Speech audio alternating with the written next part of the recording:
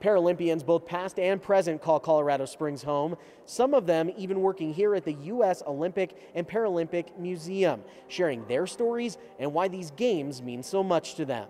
McKenna Gear is a Paralympian and part of the guest experience team at the U.S. Olympic and Paralympic Museum in downtown Colorado Springs. I'm a two-time Paralympian in rifle shooting and won bronze in one of my events in Rio. So born with all of my muscle groups, but not all of the muscle that I was supposed to have in them is there.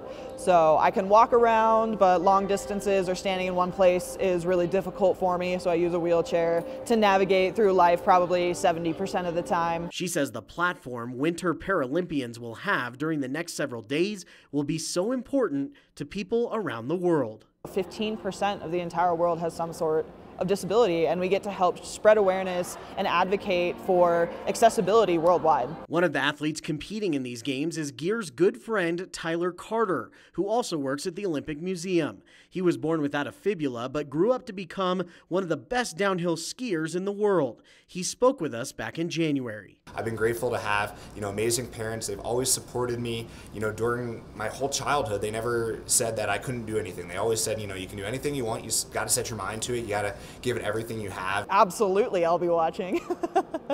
I think TC has 3 events, and I'll absolutely be tuning in to see how he does. Team USA has more than 60 Paralympians competing at the 2022 Winter Paralympics, which will run through Sunday, March 13th. You can check out the action on the NBC family of networks and find more information on our website, KOAA.com. In downtown Colorado Springs, I'm Patrick Nelson for News 5.